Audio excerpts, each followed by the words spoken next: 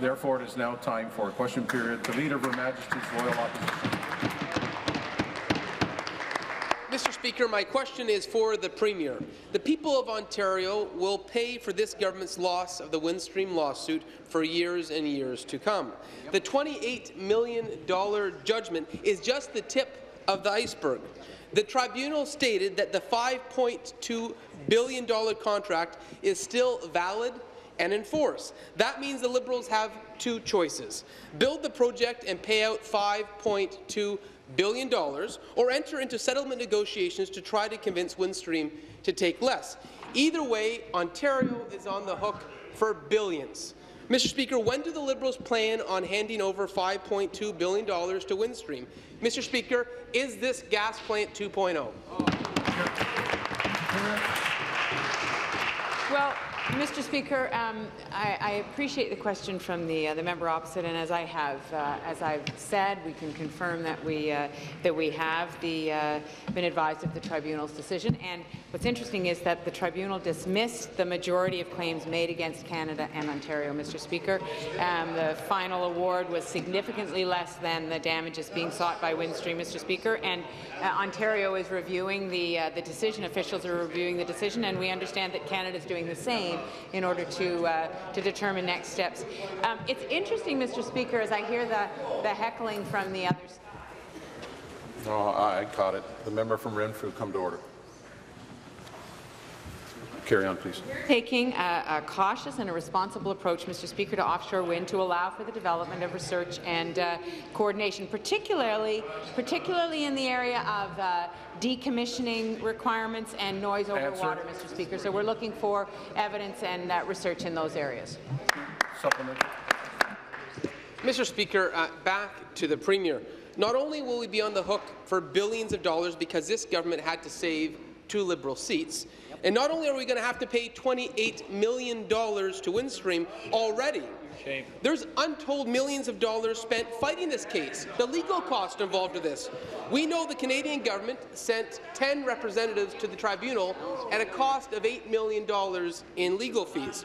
Ontario sent 20 representatives to the tribunal. It's fair to assume the cost will be significantly more. So my question to the Premier, you may not want to talk about the $5.2 billion, but at least tell the legislature, tell the people of Ontario how much you've spent in legal costs, how much taxpayer dollars have been spent fighting this Windstream contract that you mistakenly committed Ontario to. Minister of Energy. Be seated, please. Very good. Premier. Thank you, Mr. Speaker. I'm very happy to rise and outline, to the Leader of the Opposition what truly is happening right now. And Ontario is carefully reviewing the decision, and we understand that the federal government is doing the same in order to determine next steps, Mr. Speaker. It's been less than a week that that we've been advised. Not very good. Let's bring it down, please. Finish. Thank you, Mr. Speaker. So Ontario has been advised of the tribunal's decision in NAFTA Chapter 11 dispute between Windstream and Canada, and the tribunal dismissed the majority of claims, with the final $25 million being significantly less than what was originally sought, Mr. Speaker. But when it comes to dollars and wanting to know the amount, when they want us to rip up contracts, Mr. Speaker, that's billions and billions and billions of dollars, Mr. Speaker. I'd like to know what their amount is, Mr. Speaker, because they don't have a plan. Just make it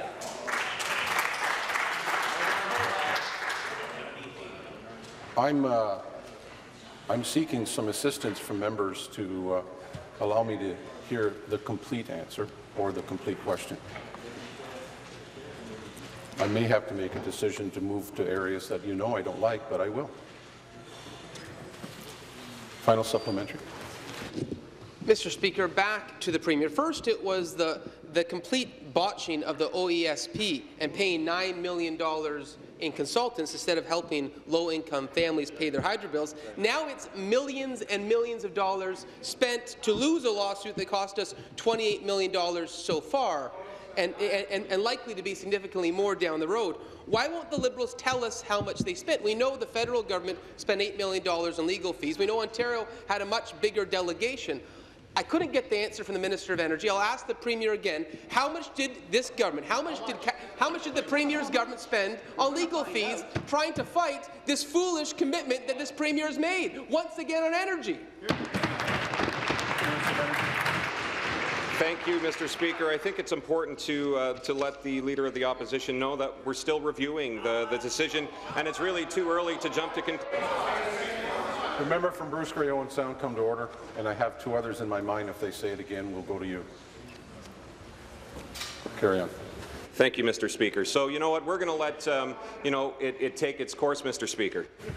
The member from Stormont Dundas South Glengarry. And because of that, we'll move to warnings. Thank you. As soon as I sit, the member from Glengarry Prescott Russell is warned. Anyone else? Thank you. Finish. Thank you, Mr. Speaker. So we're very proud of renewable energy on this side of the House, Mr. Speaker, unlike the pro-coal party on that side, Mr. Speaker. We will continue to ensure that we invest and do the right thing when it comes to renewable energy in this province, Mr. Speaker. But, you know, I know the Leader of the Opposition talked about the OESP program and the OEB, Mr. Speaker. The OESP program is actually doing great work. We're actually helping 145,000 families, Mr. Speaker, with $21 million in benefits so far, and that's only in 10 months, Mr. Speaker. Thank you. Your question, the Leader of the Opposition. Mr. Speaker, my question is for the Premier. The Auditor General revealed that Ontario overpaid by $9.2 billion for renewable energy contracts. That's the Auditor General being very specific, an overpayment of $9.2 billion. We also know the Ontario Liberal Party received $1.3 million in donations from 30 companies that received renewable energy contracts. So, Mr. Speaker, my question is straightforward to the Premier, and I realize it may be uncomfortable for her to answer, but why did Ontario overpay by $9.2 billion for renewable energy contracts that every single Ontarian is now paying on their hydro bills? Be seated, please. Be seated, please. You're making America great again. The member from Nepean Carleton is warned.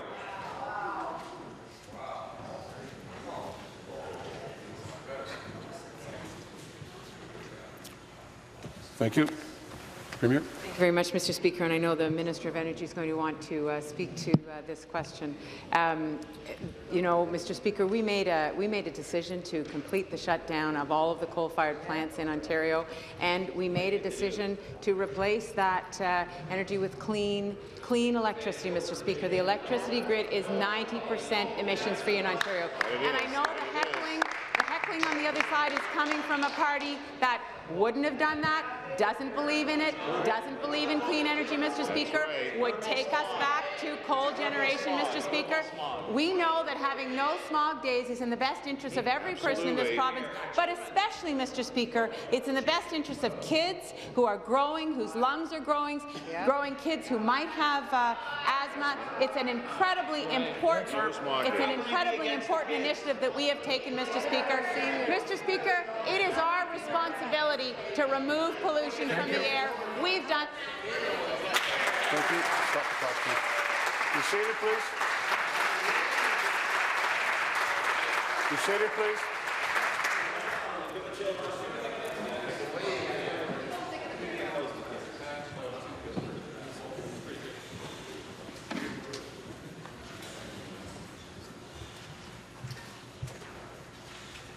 Supplementary.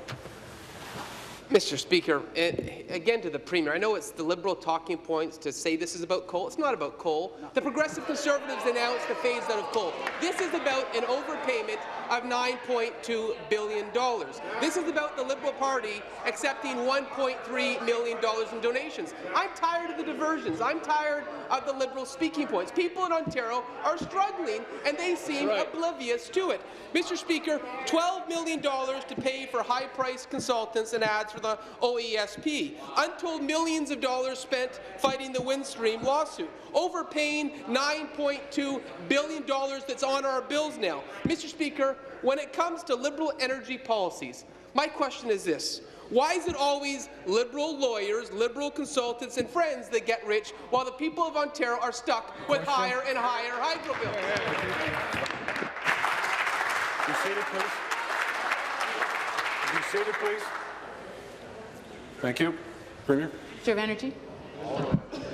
Thank you, Mr. Speaker. I'm very pleased to rise and answer the opposition's question once again, because you know what, the leader of the opposition, it makes it very clear that they would have, wouldn't have built any new supply, Mr. Speaker, that they would have continued to left the system crumbling, Mr. Speaker, to make sure that when we have a blackout like we did in 2003. The member from Oxford is warned, and the Minister of Transportation is warned.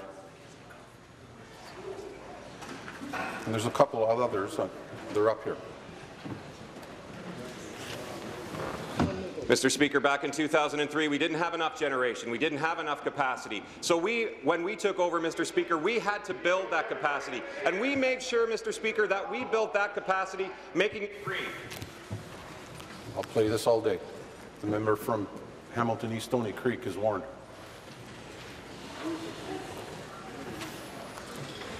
Carry on. Thank you, Mr. Speaker. So we're very proud that we've made a green system. We've eliminated coal, Mr. Speaker. We no longer have to send out warnings to families right across the province telling them that they don't have to go outside to breathe, Mr. Speaker. That's something that we should all be proud of. Unfortunately, this government is very proud of it. The opposition is not. We know they're the pro-coal party, Mr. Speaker, because they want to continue to find cheaper ways to make electricity, Speaker. We understand that some families are struggling. We've got programs to help. Thank you. Final supplementary. Mr. Speaker, back to the Premier. You know, the Minister of Energy says they're helping. They got programs that are helping. Well, let's talk about their programs. There are still 355,000 low-income families in Ontario that have yet to receive the Ontario Electricity Support Program. Stop the clock. No, sorry. Start the clock. The Deputy Premier is warned. The member from Kitchener-Waterloo is warned. Finish, please. So, Mr. Speaker, to talk about the programs, because they spent so much on consultants rather than helping low-income families, 350,000 low-income families in Ontario that were meant to get this help aren't getting it. And then there's the 1.2 million rural families in Ontario that the Liberals have excluded from the rural or remote rate protection. What kind of help is this? The only people that I can see that are being helped by this government's foolish energy policies are Pennsylvania, or Michigan, or New York. My question to the Premier is, when are you going to stop making America great and make Ontario prosperous? Be seated, please. Be seated, please.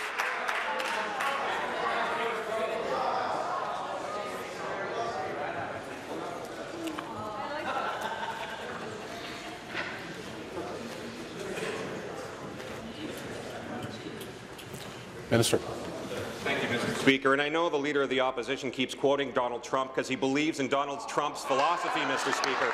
But on this side of the House, Mr. Speaker, we do not lump Trump's hate, Mr. Speaker. And what we've done, Mr. Speaker, is make sure that we've invested in programs like the OESP program. In 10 months, Mr. Speaker, in 10 months, 145,000 families have been helped by the OESP program. We don't believe that's enough, Mr. Speaker, so we've budgeted $225 million to get as many of them as possible onto this program.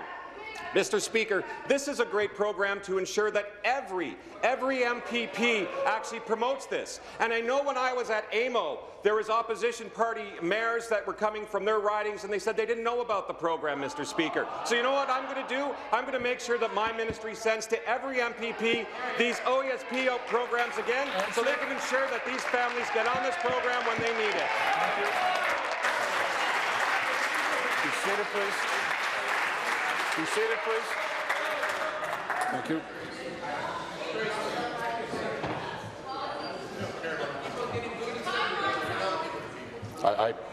I think I've made it kind of clear that I want a semblance of respect here. Thank you. New question, the Leader of the Third Party. Thank you, Speaker. My question is for the Premier. Will the Premier rule out privatizing some or all of Ontario's e-health assets? Thank you. Service providers. Mr. Speaker, we've been very clear. I've been clear. The Deputy Premier has been clear. The Minister of Energy has been clear. That the Minister of Health has been clear. He's been clear too. The Minister of Health has been clear. We are not selling e-health, Mr. Speaker. We are not selling patients' personal health information, Mr. Speaker. There have been millions of dollars that have been invested in digital medical initiatives in this province through e-health, Mr. Speaker, and we need to understand the value of that. We need to understand how we can improve service to patients. That's what this is about. That's what the Minister of Health has asked Ed Clark to give us advice on, Mr. Speaker. Thank you. Supplementary. Speaker, yesterday the Liberals said they would be valuing our digital health assets, and after valuing, they would be leveraging them. Speaker, that's what the Liberals said yesterday in this chamber. It sounds a lot like what the Liberal plan was for Hydro One, which the Premier called unlocking value and leveraging our assets. Speaker, how many private companies has Ed Clark or the government spoken to about being either a private partner in our e-health services or purchasing our assets? So, Mr. Speaker, the leader of the third party might know that Canada Health Infoway has estimated roughly $1 billion in annual benefits to Ontario as a result of the investments that have been made in e-health, Mr. Speaker, and almost $6 billion in cumulative benefits since 2007.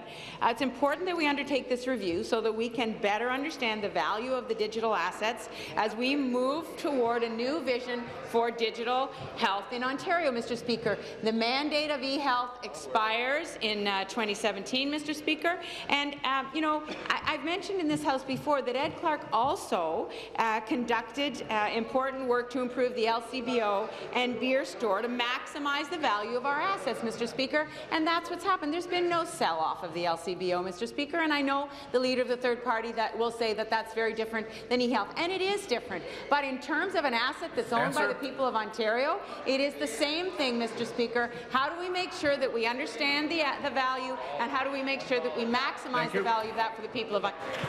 Thank you. Final supplementary. Speaker, if the government wants to improve e-health, they should improve, e-health. But it's not what the Premier has said. Nothing that Ed Clark has said, and nothing that the Minister has said that explains why they need to open or to provide the open market value to find out the open market value of our e-health assets in order to improve it. Nothing that she has said, the Premier, nothing that the Minister has said, nothing that Ed Clark has said tells us why they need to know this open market value. And she continues to not answer that question today, Speaker. Has Ed Clark or anyone else been given instructions to talk to private companies about private partnerships to provide e-health services or the private operation of parts of our e-health system?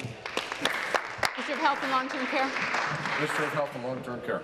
Well, Mr. Speaker, we are not selling or privatizing e-health or Ontarians' personal health records. Full stop, period.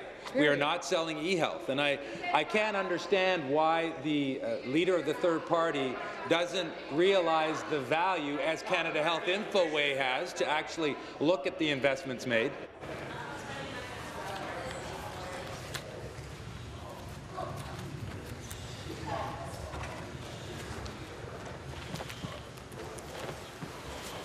So with a mandate due to end at the end of 2017, with incredible opportunity in the digital health realm, including in this province, looking at the investments that we've made, where 80% of family doctors are using electronic medical records, most of our diagnostics are digitized. We have incredible opportunity. It behooves us, quite frankly, to have an expert like Ed Clark look at the assets, look at how we can actually improve upon the system that we've created. New question. The leader of the third party. Thank you, Speaker. The answers did not make me feel very confident. My next question is also for the Premier. When the Premier decided to privatize Hydro One, Hydro One was given a $2.6 billion tax holiday by the Liberals. A $2.6 billion tax holiday was given to Hydro One when the Liberals privatized it. Hydro One wants to keep the benefit of that tax holiday for its investors. New Democrats think that that tax holiday, that $2.6 billion, Speaker, should benefit Ontarians who are struggling with their hydro costs. Will the Premier ensure that this $2.6 billion tax break goes to Ontario ratepayers and not to private investors? Thank you very much, Mr. Speaker. I know the Minister of Finance is going to want to weigh in on this on the supplementary, but Mr. Speaker, let me just say this: that the Leader of the Third Party does not support the investments that we are making in infrastructure, roads, bridges, transit, as a result of the decisions that we have made, Mr. Speaker, including the broadening of the ownership of Hydro One. She doesn't support those investments. She doesn't support, I suppose, by extension, the economic growth that we are seeing in this province as a result of those investments, Mr. Speaker. Ontario is one of the leaders in the country in terms of economic growth, Mr. Speaker. We're outstripping other provinces, other states, OECD, European, North American jurisdictions, and G7 countries. So, Mr. Speaker, the growth that we are seeing as a result of the plan that we are implementing, including investment in infrastructure, is not something that the Leader of the Third Party supports, Mr. Speaker, but she should. Thank you. Your question? Speaker, nobody believes what this Premier says at the best of times, and they're certainly not going to believe that. But what they want to hear is what's going to happen to the $2.6 billion, Speaker. That's what I'm asking this Premier to come clean about with the people of this province. Hydro One's annual report says that keeping this $2.6 billion tax gift will, and I quote, result in net cash savings over the next 5 years due to the reduction of cash taxes payable by Hydro One, end quote. They warn their shareholders in their annual report, in the same report, that the OEB could actually force them to ensure that the benefit of this $2.6 billion actually goes to ratepayers instead of private for-profit shareholders. So the question is the Premier going to stand with Hydro One's private investors, or are they going to stand with the people of Ontario? Thank you. Premier. Minister of Finance. Please. Be seated, please. Thank you. Well, thank you, Mr. Speaker, and I appreciate the question. And the reference is made as to how we were proceeding to facilitate greater value for a corporation owned by the province and the people of Ontario, which we still retain, by the way, at this point, and we will continue to always be the largest shareholder, benefiting from those endeavours. Furthermore, the exemptions that were put in place were in lieu of taxes, which are still then going to be net benefited to the province. So the member opposite makes reference to the transaction that enabled us to maximize our value. At the same time, with the OEB independently will continue to foster and look at those rates, which, by the way, was zero increases this time around, recognizing the tremendous opportunities that Hydro One and others have been able to be more efficient in their systems. And, of course, that will also benefit ratepayers in the end and all of Ontario. Thank you. Final supplementary. The Liberal privatization, Speaker, of Hydro One means that Hydro One is definitely getting this $2.6 billion tax break. The Minister of Finance just acknowledged that. The OEB is absolutely going to decide whether that benefits Ontarians or whether that is going to benefit private investors. The government can issue a directive today. In fact, I'm asking the government straight up today to commit to putting a directive forward to the OEB so that the savings of Hydro One that they're getting for that tax break, that $2.6 billion, is actually directed to the benefit of Ontario ratepayers and not to the benefit of private investors. Will they make that commitment to the people of Ontario today? Minister of Finance. So, Mr. Speaker, the transaction that ensued as a result of that very exemption all of it is going to the benefit of infrastructure and investments to be made by the province of Ontario to build new roads and infrastructure. It's going directly into the Trillium Trust for the benefit of all Ontarians and the people of Ontario. The member opposite should know that, and if she doesn't, she should see how the transacted occurred, so that we could reinvest those proceeds in other activities and other projects. Again, something that the member opposite in that party has no plan to ensue, and we will, Mr. Speaker, reinvest those monies dollar for dollar for the purposes of making greater assets and greater returns for the province of Ontario. New question. The member from Leeds, Grindal. Thanks, Speaker. My question is to the Minister of Tourism, Culture and Sport. Speaker, a so-called regionalization scheme to slash Ontario Trillium Foundation's catchment areas from 16 to just 5 continues. Already, Trillium is allowing its 16 grant review teams to wither away. These volunteers are the program's heart and soul, who truly understand their communities.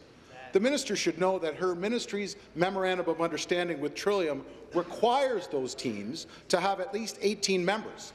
But according to the agency's website, only Toronto now has the minimum. The average of the others is just 9. Speaker, will the minister tell Trillium to stop downsizing by stealth and uphold its agreement by acting to fill those vacancies? Thank you. Minister of Tourism, Culture and Sport. Mr. Speaker, thank you, and I want to thank the honourable member for his question. Speaker, the reason I want to thank him is because I know that he knows, as I do, that Trillium remains one of the most important mechanisms in our country for funding the not-for-profit sector and for building capacity in organizations right across our province. That's why, Speaker, on this side of the House, we're investing in the Trillium Foundation. We've held the funding steady, and in fact, Speaker, I'm proud to say that next year, with our 150th anniversary on the horizon, we're investing even more in programs and projects across this province, Speaker. So, if the honourable member wants to have a conversation, Speaker, about his ideas on how we can make a more robust infrastructure, I'm happy to listen to them. We can have that conversation. We remain committed to Trillium. We are filling those vacancies apace, Speaker, in our local communities and those local grant teams, and I look forward to the supplementary. Thank you, Mr. Speaker. Thank you. Supplementary. Back to the minister. Speaker, I raised this with the previous minister, and he was obviously surprised by what was going on, and it's full steam ahead under this minister's watch. Grant review teams are being starved of volunteers critical to ensuring granting decisions have the most local impact. Multiple catchment areas have no local staff to help volunteer groups navigate the application process. So if the minister doesn't believe me that this is wrong, I ask her to talk to frontline staff. They know their hands-on work with agencies cannot be replaced by a 1-800 number.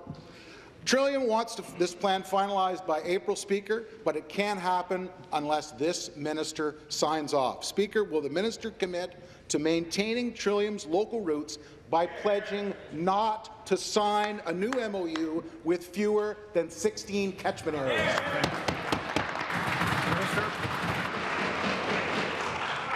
You know, Speaker, the only thing, again, I'm happy to take the member opposite's question. The only thing that surprises me, Speaker, and people on this side of the House is that the honourable member would ask that kind of question when he knows full well that this government has been committed to the Ontario Trillium Foundation for years and will continue to do so. That commitment remains strong, Speaker, and our local grant teams are critically important, as the honourable member knows. Why? Because they give us the kind of local advice that helps us and helps them to make the critical investment decisions that further the work of our not-for-profit sector. Finally, Speaker, I just want to tell the House that as a former Trillium-funded organization and a leader of a non-for-profit organization that benefited from the Ontario Trillium Foundation, I, my ministry, our entire government are committed to see those local teams remaining strong and in place so that we can continue to fund a robust non-for-profit sector. That's what we're doing on this side of the House, Speaker. Thank you very much. Be seated, please. Be seated, please. Thank you. New question. The member from Nickel Belt. Merci, Monsieur le Président. Ma question pour la... Thank you, Mr. Speaker. My question is for the Premier. When you're waiting in payment for knee surgery, you should be able to look at the official government wait time for surgery website and trust that what is written there is actually accurate. But the good people in London and across southwestern Ontario know that they can't trust those numbers. They are waiting months longer than the government will admit or publish for the surgeries that they need. In fact, local surgeons say that the real time for hip and knee surgery in London are twice as long as what the ministry published data online states. Why does the Premier think that it is right to publish surgical wait time that are not accurate? Health and long-term care. Minister of Health, Long-Term Care. Well, I know that that the member opposite is talking about there are different aspects, obviously, once a decision has been made to refer to a specialist, and that individual may or may not require surgery at the end of that visit with a specialist, and then there is a separate period of time if the decision by the specialist, by that frontline clinician, is made that surgery is warranted. Then there's a period of time, obviously, that ensues prior to that operation taking place. So it is important for all of us, I think, to recognize that it is largely at the discretion of the frontline clinician and specialist to determine the level of priority for both of those situations. So we are working closely with our frontline providers, but we're also investing incredible amounts of money, $2 billion only on wait times to bring them down to be able to provide more hip and knee surgeries and other types of surgeries. We've invested in the last decade approximately more than roughly $2 billion, Mr. Thank Speaker. you. Thank you, Speaker. I know exactly how wait time is calculated in Ontario, and so do the surgeons in London. And what you have on your website is not accurate. In Northern Ontario or throughout Ontario, people should not have to wait 200, 300, 400 days for the surgery. It just should not be happening. But in London, after the surgeon says that, yes, you need a hip and knee surgery, after the clocks start ticking for this website wait time, the government says you will wait 7 months.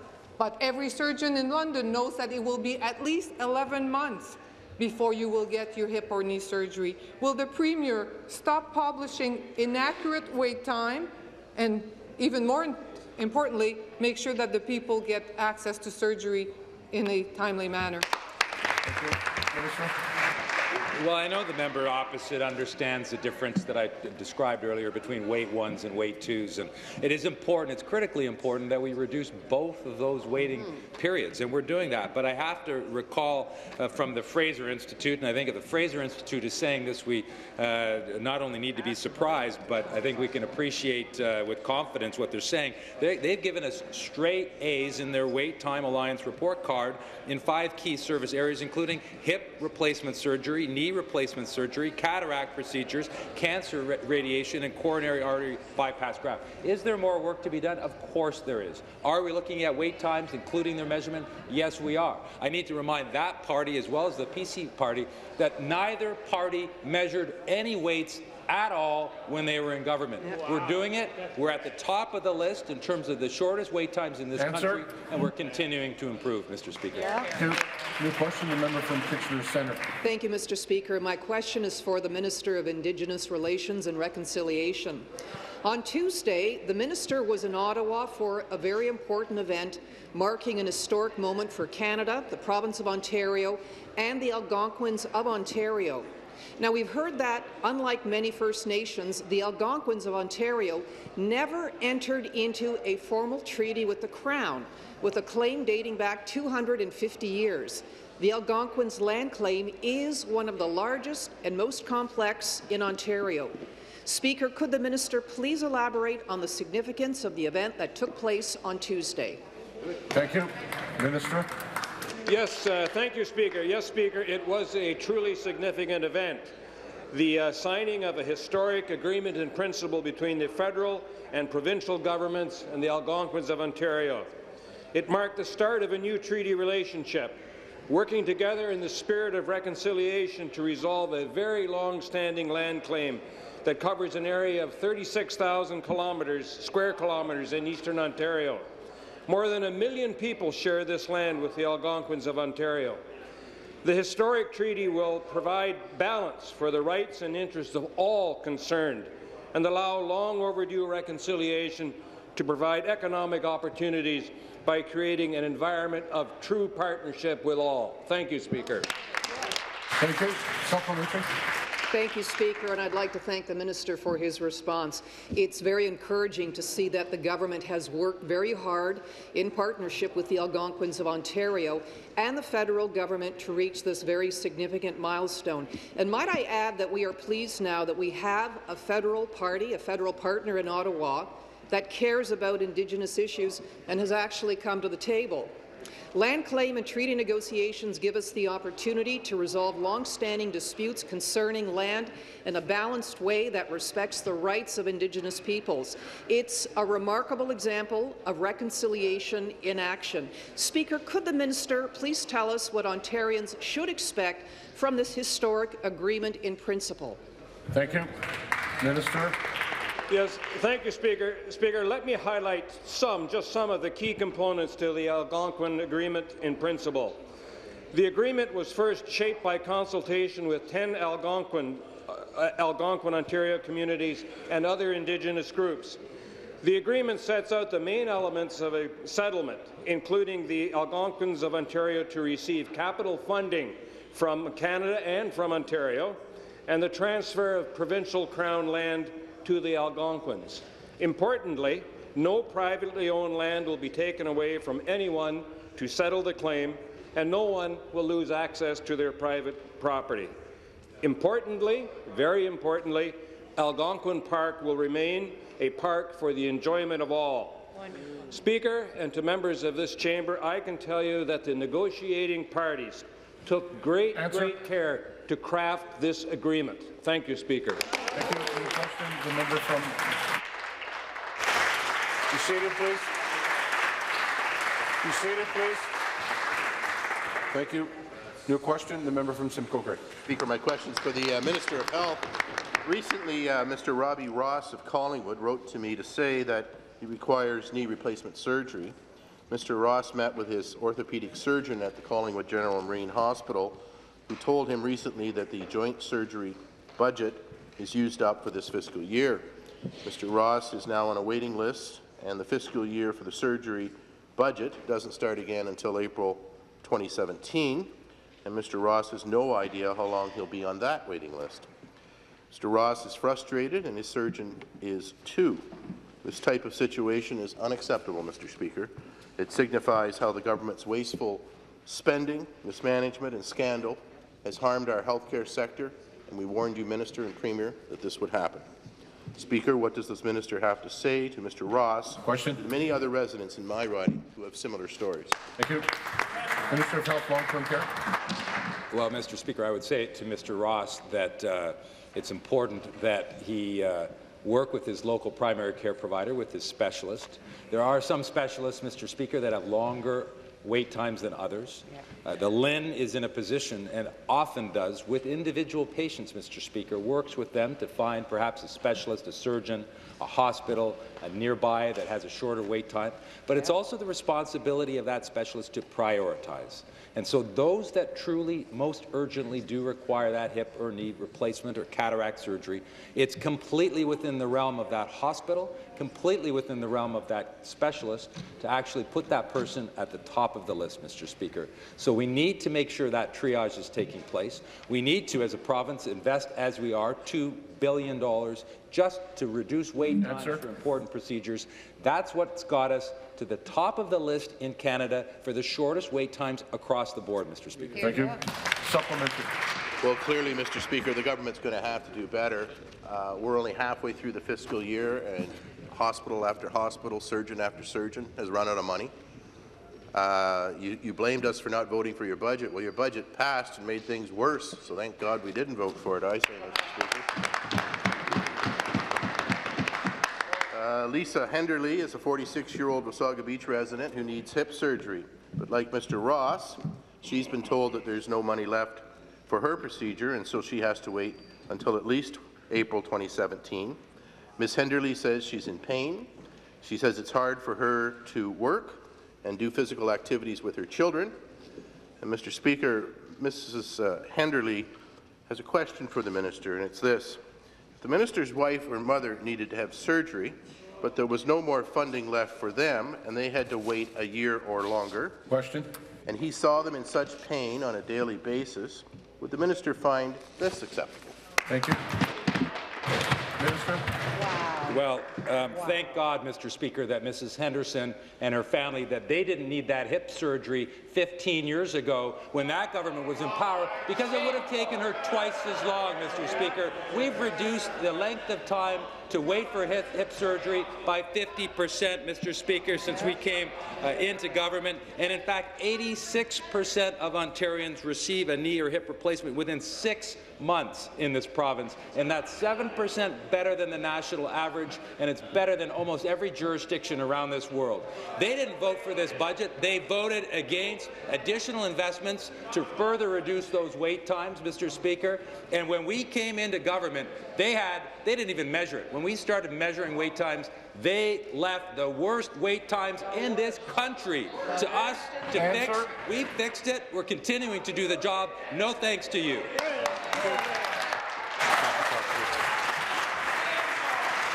Be seated, please. Be seated, please. A reminder that you speak to the chair.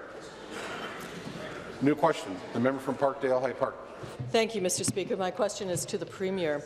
This week we learned that the Hurontario LRT is going to be run by a private company. It will not be run by any public transit agency. The NDP strongly supports the LRT project, but we strongly oppose the government's aggressive push into privatized transit. Privatized transit is more expensive, and since this government refuses to provide funding for local transit operations, we know that Mississauga riders will pay much higher fares. Will the Premier keep Mississauga public transit public by removing maintenance and operations from the scope of the Hurontario LRT contract? Thank you. Minister of Transportation. Minister of Transportation. Thanks very much, Speaker. I do thank the member opposite for the question and for her interest in this particular project, a project in Peel Region, Speaker, that will help transform not only Mississauga and southern Brampton, but the entire Greater Toronto and Hamilton area as it relates to building the seamless and integrated transit network that we are committed to build. Speaker, I can tell you, just a couple of days ago, I was very proud to be in Mississauga, at Mississauga City Hall, alongside my colleague, the member from Mississauga East Cooksville, the minister responsible for seniors, the mayor of Mississauga, members of council, and somewhere in the neighbourhood of a couple of hundred residents who were there for an open house on this particular project, Speaker. This, as most members in the House will know, is a project, this LRT line along Hurontario, that will have 22 stops, including 3 stops within downtown Mississauga, Speaker. It will connect into some of our GO corridors. It will connect and support the municipal aspirations. And as per usual on the transit file, the leader of Ontario's NDP and that particular member and that entire caucus are, Speaker, misguided. Thanks, Speaker. Supplementary. Thank you, Speaker. Again, back to the Premier. The Auditor General found that Ontario's public-private partnerships cost $8 billion above base costs. This is equivalent to a 30% cost overrun on every single P3 project. Most of this extra money went to Bay Street and the banks. P3s take longer to build as well. The TTC has a century's worth of experience with surface rail transit and could get the Hurontario LRT running in 4 years. But the government will waste an extra 2 years just to package this into an investment vehicle for private financiers. Will the Premier save time and hundreds of millions of dollars by keeping this public transit project public? Thanks very much. Thanks very much, Speaker. I don't think members in this legislature need to take my word for exactly how transformational the Hurontario LRT will be, Speaker. In today's Toronto Star, Speaker, there was a wonderful article entitled 15 Years to Mid-Rise Manhattan. It is all about the renaissance that Mississauga is going through, Speaker. This article in today's Toronto Star highlights specifically that this government's LRT project along Hurontario will help with a $56 million investment and a brand new Mississauga Research and Development Facility, Speaker. It will lead to, along the LRT corridor, a planned 166-acre urban farm, including historic farm buildings and about 33 acres of mid-rise residential development, including street-level cafes, restaurants, boutiques. And, Speaker, the article goes on to deliver so much more good news. Because we're investing in Mississauga, because we're investing in this LRT, we're getting it right. The question is, why did Ontario NDP Thank you.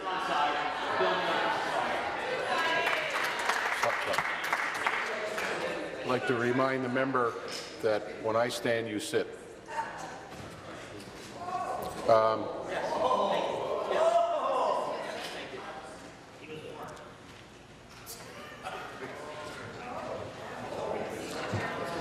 I found that inappropriate, dismissive. Thank you. New question, the member from Kingston in the audience. Mr. Speaker, my question is for the Minister responsible for Seniors Affairs. Minister, many Ontarians who have lived and contributed to their communities their entire lives are beginning to enter their golden years. Their communities are also growing older, and with that comes a new set of challenges. A few weeks ago, you told us about the ambitious Seniors Community Grant Program, which is funding programs for seniors organizations across Ontario. And with our good friend, the Minister of Health, you announced free shingles vaccinations for seniors aged 65 to 70, providing peace of mind and financial relief to 850,000 seniors. But even with these important investments, it is still vital to support basic accessibility projects that help seniors continue living in their communities. Mr. Speaker, can the Minister of Seniors Affairs please inform the House what support the Ontario Seniors Secretariat is providing communities in order to meet the needs of their seniors? Associate Minister responsible for seniors issues.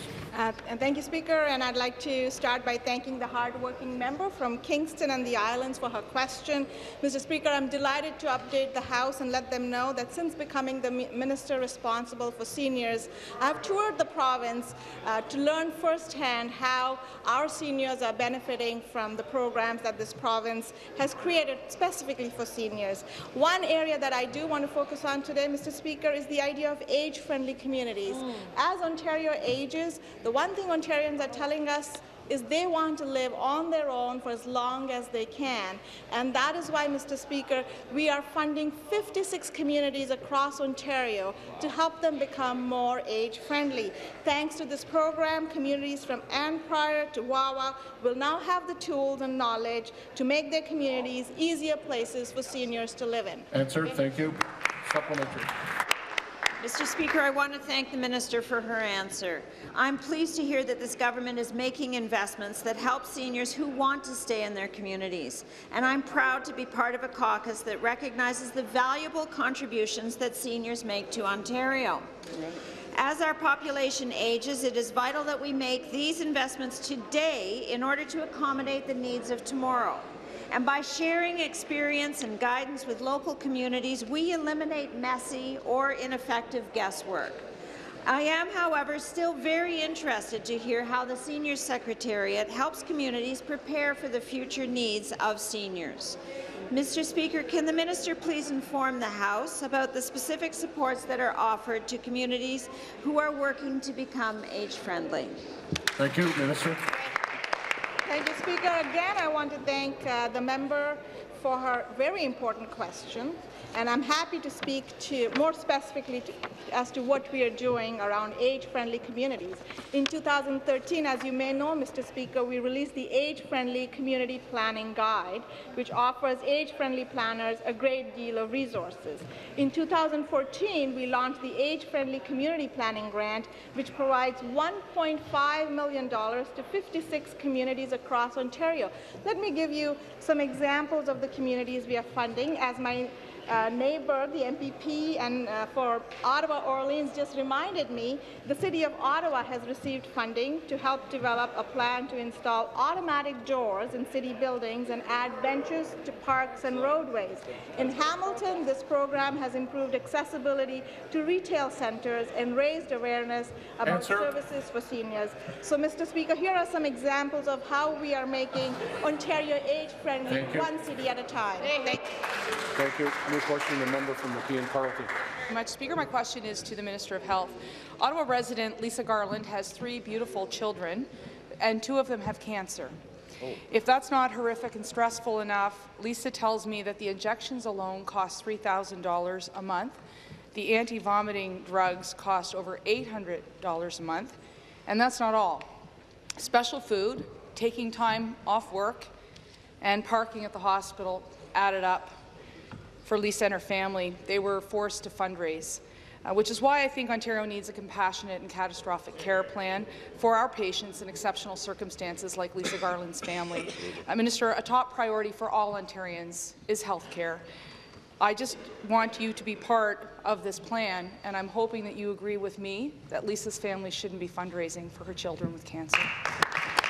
Minister of Health, Long-Term Care. Well, thank you, Mr. Speaker. I appreciate the question. I do agree with you that there are families, regrettably, often it's too common, families that are facing catastrophic situations, particularly when they involve children. They're difficult, I think, for all of us to imagine just how challenging that can be for a family to cope with and manage. We do in the province, as the member opposite does know, we do have a catastrophic drug program that does provide support to families, including families with children, for a variety of medical and drug challenges that they might face. It is an important program which has provided, I think, together with other programs offered by the province, it does provide a degree of support which is reassuring to a lot of families that do find themselves regrettably and unfortunately in that extremely challenging and difficult situation. Thank you. Supplementary. I appreciate the words from the minister, but I think that we could be doing more because more and more people are maxing out their credit cards, they're setting up GoFundMe campaigns, or they're doing other fundraising events. Others rely on the generosity of drug companies. Brian Monty and his wife Erica also live near Ottawa. His wife has multiple melanoma and incurable cancer from blood plasma. She's undergone a stem cell transplant and was prescribed Revlimid, and it has kept her alive for 3 years.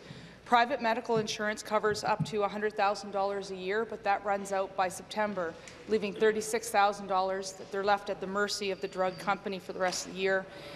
This year, that's changed, and Brian is afraid his wife might die without the drug. And that is why Ontario needs a compassionate and catastrophic care plan. She's only alive at the mercy of a drug company. Question. Will the minister take the lead on this today, and will you support my motion for a compassionate and catastrophic care plan for the province of Ontario? Minister. So I appreciate the clarification at the end, because this is actually about the private member's bill or motion this afternoon, which I think I do understand that it actually goes quite beyond what we've been discussing, at least in the first aspect. It talks about creating a fund to fund experimental treatment for individuals. And I think Ontarians appreciate the fact that we do have Trillium, which does provide support for individuals and families that do find themselves in catastrophic or extremely challenging, financially challenging situations. But we also fund, and 96% of the applicants that come forward, many thousands, we do fund treatments for them and procedures for them that may not be available in this province. I know the private member's bill that the member opposite referenced at the very end actually speaks largely about a different fund, which is to fund experimental treatment. We need to make sure that our funding is focused on evidence, best clinical practice, and guided, quite frankly, by the specialists that should be making this decision in the first place. Thank you. Question, the member from Oshawa. Thank you, Speaker. My question is to the Premier. Last month, I began collecting hydro bills from my constituents to show the Premier what the reality is for hydro users in Ontario. Families in my community are at a breaking point, and I have got over 100 bills sitting here on my desk to prove it. While dropping their bills off, I've heard from families and seniors in Oshawa that set alarms to do their laundry in the middle of the night and lower their food budget just to keep the lights on. This is the reality in my community. Will the Premier offer real solutions to hydro users in Oshawa, or should we just continue living in the dark? Premier. Minister of Energy. Thank you, Mr. Speaker, and I'm very pleased to rise and answer the question from the member of the opposition. It is important for us as a party to ensure that we do put programs in place to help families like those in Oshawa, like those in all parts of the province, Mr. Speaker, and that's why yesterday I was so pleased to see that our bill that helping families with the 8% reduction passed through this House unanimously, Mr. Speaker. I think that's very important. We also have the OESP program, which I know, Mr. Speaker, helps families save up to $45 a month, and in some cases, if they qualify, Mr. Speaker, if they have a medical condition that they need to use equipment for, they can get up to $75 a month. And some other good news that's going to help families, Mr. Speaker, is yesterday, the Ontario Energy Board has announced that residential and small business electricity prices will not increase, Mr. Speaker, for the next 6-month period. Wow. So we've got the OEB as a quasi-judicial organization, making sure that they're protecting Ontario ratepayers as well, Mr. Speaker. Thank you very much. Supplementary. Thank you, Speaker. And back to the Premier. Under the Liberal government, hydro bills have nearly quadrupled since 2003, and it's Ontarians that have been forced to pay for Liberal mismanagement and mistakes. While dropping a hydro bill off at my office, a constituent named Jeff told me that his plan for the winter is to turn his thermostat down to 62 degrees and rely on a heavy housecoat and warm slippers. Again, this is the reality in my community. Will the Premier commit to lowering hydro rates in Ontario, or should my constituents just keep turning the thermostat down instead? Thank you. Minister. Thank you, Mr. Speaker. Again, thanks for the supplementary question. And I think the important thing that we can tell all of our constituents is, as of January 1st, rates will be going down in this province by 8%, Mr. Speaker. That's something that I know this government is very proud of, Mr. Speaker, because we recognize, Mr. Speaker, that some folks are having a difficult time when it comes to paying their electricity bills. We understand that, Mr. Speaker, and that's why we acted. We had to do all the heavy lifting, Mr. Speaker, to ensure that we have a clean, safe, reliable system, and we've done that, Mr. Speaker. We've got the OESP program.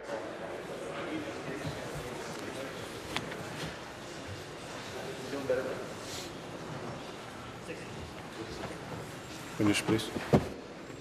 Thank you, Mr. Speaker. So to ensure that they have the OESP program, there's the LEAP program in place, Mr. Speaker, and as I mentioned, we've also eliminated the debt retirement charge, and we're also making sure that come January 1st that they will actually have an 8% reduction on their bills, Mr. Speaker. We're doing a lot to help families right across the province. New question. The member from Ottawa South. Thank you very much, Speaker. My question is for the Minister of Transportation. We all know that school buses carry a precious cargo, and when a parent or a caregiver waves goodbye to a child stepping onto a school bus, they want to know that their child will have a safe ride to and from school. Ontario is known for the safety of its roads, and I know the Minister reminds this House often that our roads are among the safest in Ontario. Speaker, we all know when it comes to the safety of our children, Ontarians need an extra sense of security, that safety is our top priority. Speaker, would the Minister please let the members of this House know what our government is doing to ensure the safety of children on school buses, not only today, but for years to come? Thank you. Minister of Transportation. Thanks very much, Mr. Speaker. I thank the member from Ottawa South for the question. Of course, Speaker, this is something that I, as the Minister of Transportation, do think about year-round, but it is particularly at the forefront of my mind this week, as it is School Bus Safety Week. The member from Ottawa South is absolutely correct. Parents and all caregivers deserve the extra assurance that at the end of the day, a school day, their child will return home safe and sound. That's why I'm proud to say that school bus transportation is the safest form of transport for school children in Ontario. According to research by Transport Canada, travelling on a school bus is 16 times safer than travelling in a regular motor vehicle based on the number of passengers and kilometres travelled. Speaker, we'll continue to work diligently on this file because our government is committed to continually improving school bus safety, and we want to ensure all families that safety will always be a top priority for our government. Thank you. Thank you. Supplementary. Thank you, Mr. Speaker, and I want to thank the Minister for the answer to the question. Our government, and indeed everyone in this legislature, is committed to the safety of our children, not only when they're in our schools, but also when they're on the road to get there. Transporting over 800,000 students a day is a huge safety responsibility, and I know that families in my community and communities across Ontario will be reassured by the safety record of school buses in this province.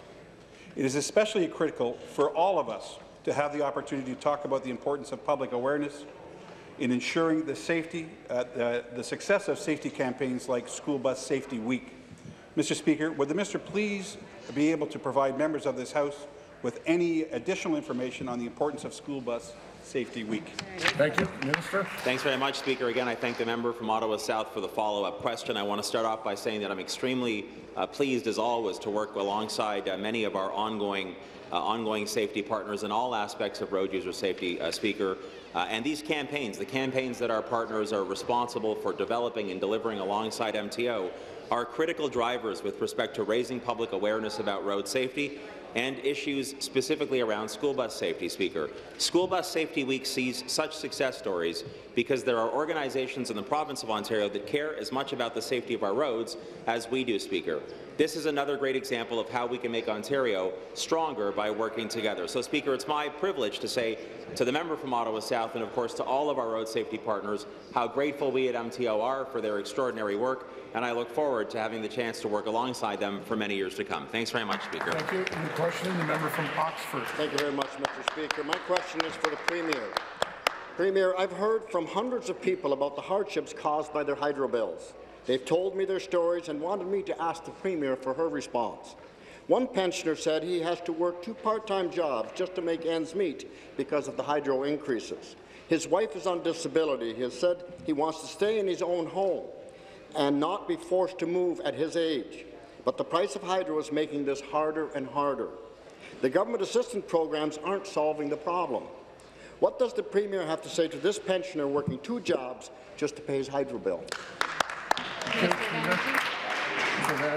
Thank you, Mr. Speaker, and I thank the honourable member for the question. And it is very important for us on this side of the House to ensure that all families, all seniors know the programs that are available. And one of the important things that we do have, Mr. Speaker, is the OESP program. And I know I talk about it often, but the one section of the OESP program gives seniors up to $75 a month, Mr. Speaker. I hope that this senior has contacted his local LDC to find out what he qualifies for, Mr. Speaker, because that $75 I know can go a long way when you put that on top of the things that we've already done, Mr. Speaker, to help, making sure that we've eliminated the debt retirement charge, which is a $70 a year piece, Mr. Speaker, as well, on top of the 8% that he will see on his bills, Mr. Speaker, come January 1st. So we recognize that some families and some seniors are having a hard time with those bills, Mr. Speaker, and that's why we acted, and we're very proud that that bill passed yesterday, Mr. Speaker.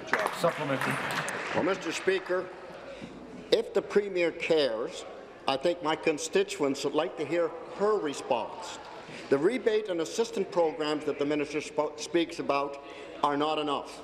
Another story I received comes from a senior who lives on a fixed income in a mobile home that is 12 by 60 feet.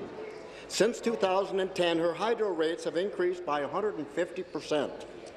After paying for hydro each month, she only has $57 left to cover the cost of food.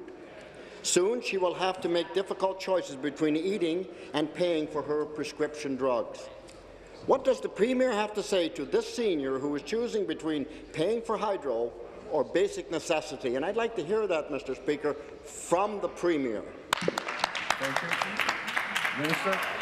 Thank you, Mr. Speaker, and I do again acknowledge that the question from the honourable member and the importance of making sure that there are programs in place to help families and to help individuals, Mr. Speaker, with their electricity bills. We have done a lot of the heavy lifting, Mr. Speaker. We've invested in making sure that we can have a clean, safe, reliable system, Mr. Speaker. I've talked about the OESP program, Mr. Speaker. You know what? In his writing, Mr. Speaker, I hope he's talking about the OESP program. And also talking about the Ontario Energy and Property Tax Credit that these families and individuals can apply for, Mr. Speaker. If they need help, Mr. Speaker, right away in an emergency situation, we have the LEAP program, Mr. Speaker. Families can even make sure, Mr. Speaker, that they can apply for the Save on Energy program.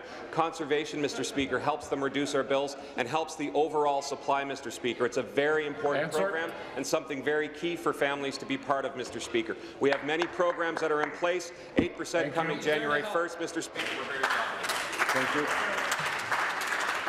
Pursuant to Standing Order 38A, the member for Leeds-Grenville has given notice of his dissatisfaction with the answer to his question given by the Minister of Tourism, Culture and Sport concerning the Ontario Trillium Foundation.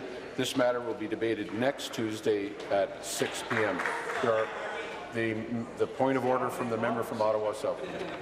Speaker, I'd like to correct my record. I believe in my initial question I said we have the safest roads in Ontario. What I meant to say was the safest roads in North America. Thank you. Thank you. It is a point of order, and all members are free to correct their own record. There are no deferred votes. This House stands recessed until 1 p.m. this afternoon.